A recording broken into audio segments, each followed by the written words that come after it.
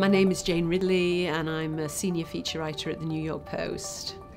Well, I was contacted by Lynn Berman and I was immediately attracted to the story because there was the New York Post connection, the fact that Anne Greenberg had put an advert in the New York Post in 1948 had spawned this incredible organisation, immediately appealed to me and made me think that it was something that needed to be told.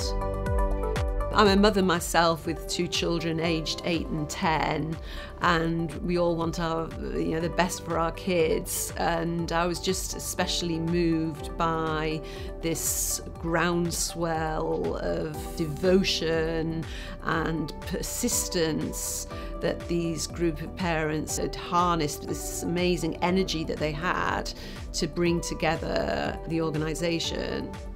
It really struck a chord with me.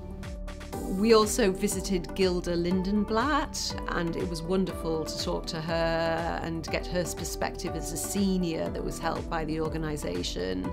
We had the young children in the preschool, and then we had her as an older adult, also helped by the same organisation, and it just showed the incredible reach of AHRC and how many people it helps, and from all walks of life and all ages. And I've got nothing but admiration for the organisation, and the more I've learned about it, the more impressed I've been. I'm very pleased to be honoured, but I really feel that I'm not as deserving as the people from the grassroots of the organisation who really put the whole thing together and, through their own personal experiences with their children, fought for justice, for disabled rights. I mean, they're the real heroes.